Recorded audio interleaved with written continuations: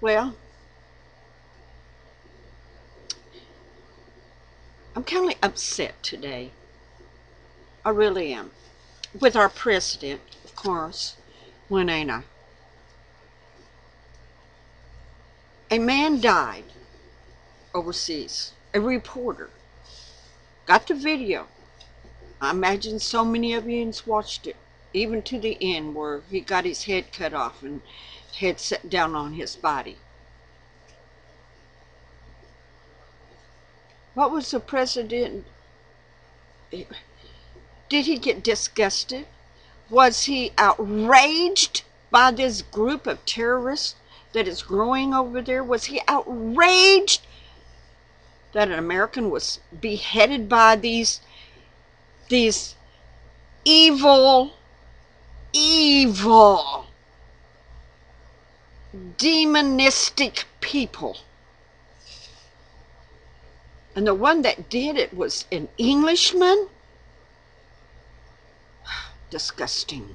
Disgusting. How evil people have become. Well, I am sure the guy that beheaded the reporter, taking his life, probably laughing up with the ISIS people, pieces of crap. That's what they are. They are the trash, the dung of this earth. They are the dung of this earth that the Bible speaks of so much. And our president just turns around, walks back off, and plays some more golf. You know, I've never played golf. But I've played other things. I played basketball and stuff like that and be in the game. But if I was president and one of my people of my country, who I am president of, was beheaded by this outlandish, evil, terrorist growing group, I would have thrown down my golf club, walked in there and went back to the White House and called all my generals. I called everybody and said, what can we do about this? What should we do about this? They've killed American. They same as declared war on America by killing this American. What will we do? What can we do to exterminate this rodent from the face of the earth? That's how I feel. Oh, I know I've got one that I have a person that writes and tells me that they love Islam and Allah and stuff. Honey, you're wasting your time with me. I will never turn to Islam. I'll never worship Allah, Satan himself. I will never. You may love Islam, you may love Allah, you sold your soul to Satan. I can't help it. But I'll never, ever, ever, ever, ever turn to Islam. Even if it meant I had to have my head cut off. Do I want to have it? No, I don't.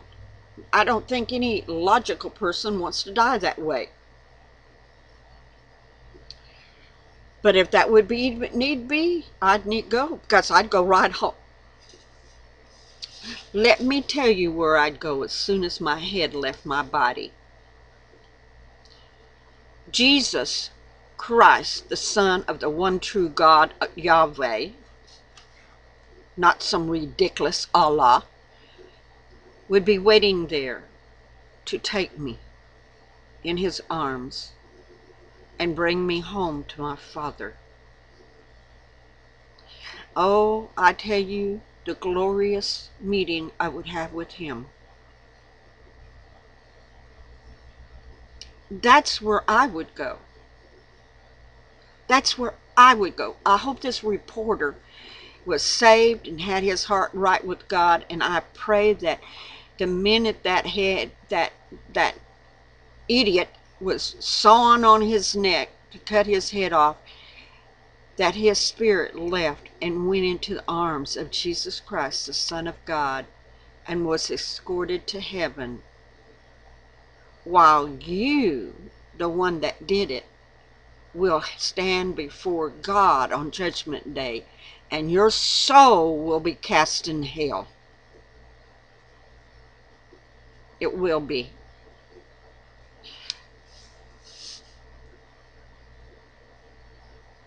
And now you're threatening to kill another American?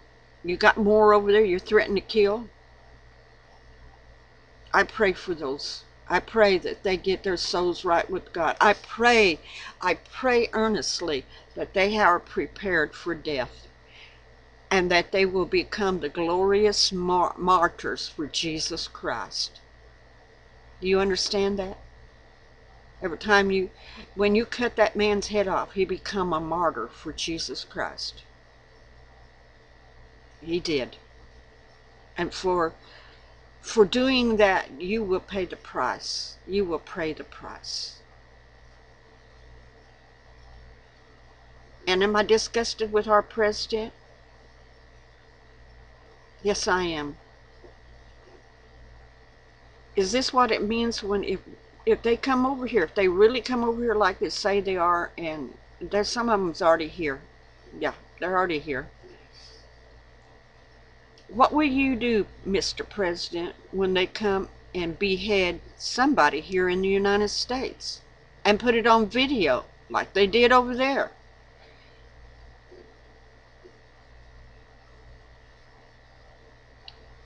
I'm upset with our government. I love America, but I'm getting to the point I'm sick of our government. I'll be so glad when President Obama's out of office and gone.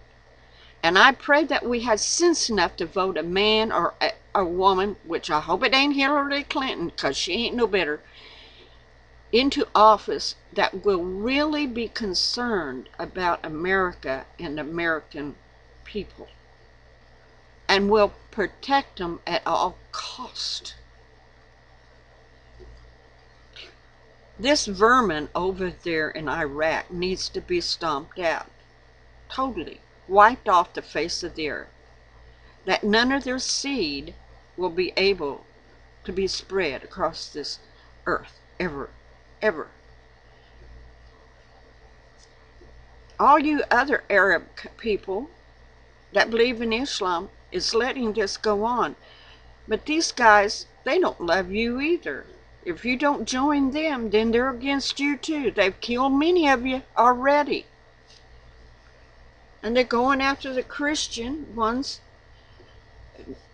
They are an evil. Look at how they're dressed. Totally black. Satan's army upon earth. Here, now. Satan's army here, now, on earth. Taking innocent people's lives. Innocent people's lives. No, thank you, bye. Someone trying to sell me something. That's how I handle that. I don't even get in a conversation with them. But anyway,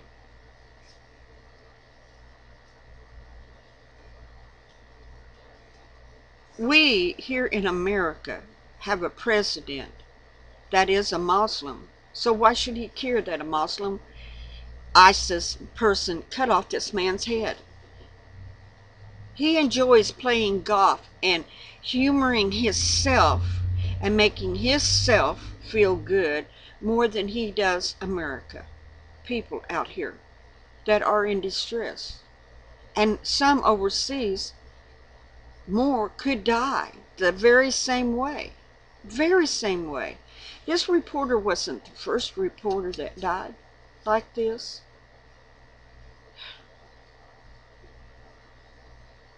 It's a shame. It's a shame that our president is as worthless as he can be. Worthless. I think he's the most worthless and disgusting president so far we've ever had. Ever. Has nothing to do with his color, honey. It has what he's doing as a president. And he's not doing nothing but bringing America into bondage. Over and over again. Bondage. Tying us down. Taking our rights away from us. Breaking the Constitution of the United States. Ripping it apart. The very thing that he swore to keep, he's not keeping. He's destroying it. He's taken all of our rights away from us. He's putting us in chains and bonding us down to where we can't do nothing.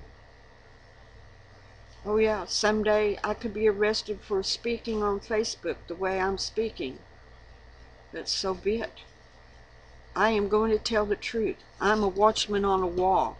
And I'm telling you, bad things are coming down. Bad things here in America if we keep letting this president get by with the nonsense he's getting by with. It's a shame. It's a shame.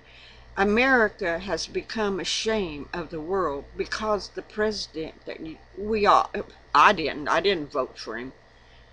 But everybody else seemed to have voted this ignorant man in. They don't even like America.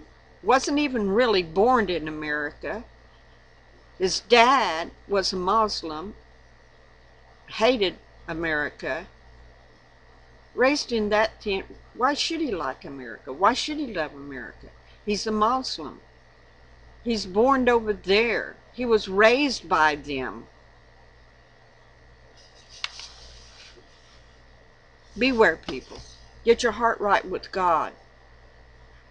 The only one that's my protector is Jesus Christ.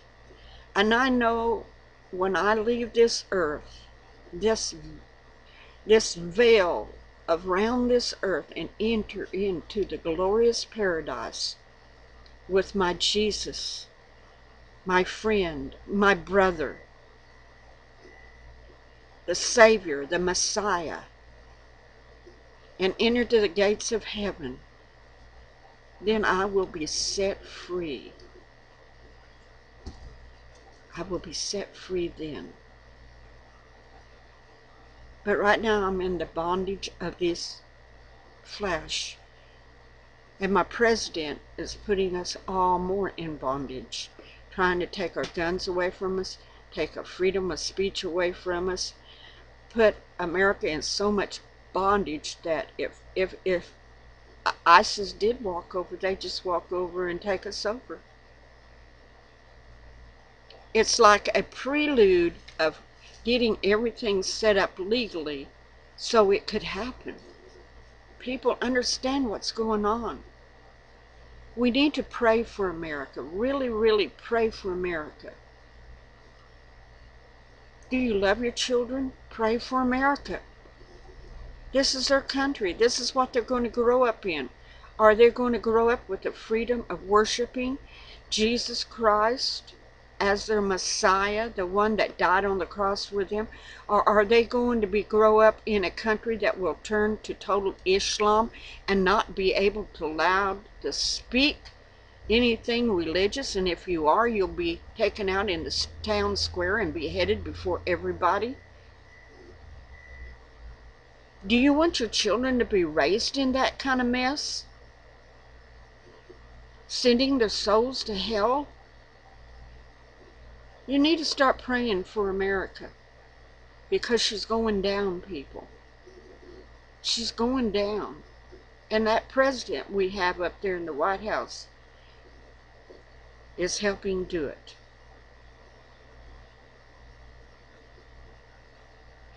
So, I'm just saying, I'm really upset about the reporter that got killed and the way he got killed. How would you like to be kneeling out there and some blowhard blowing off telling how you're going to die in just a few minutes?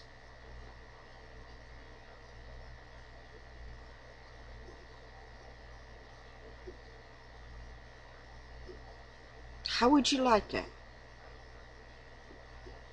How would you like that? You wouldn't, would you? Would you? I know I wouldn't like it. But if you're under their government, there's nothing you could do. Nothing you can do. You either die for your faith, sell your soul to Satan. Your choice. Your choice. But yes, I'm upset with my president because he's sitting back and he's not wanting to do anything. Yeah, I don't want to have to go back in there and fight another war and over in Iraq and wipe out all those crazy idiots over there that's got all of our material that we left there. And the Iraqis was too foolish and too scared to fight them with it. We left them in the lurch. We left the door wide open for these criminals, these terrorists to walk in. We left it wide open, people. We did. We pulled out too soon and not in the proper way. But here, that's my rant for today on the government. But I do earnestly ask you to pray. Really pray. Because it could get seriously bad.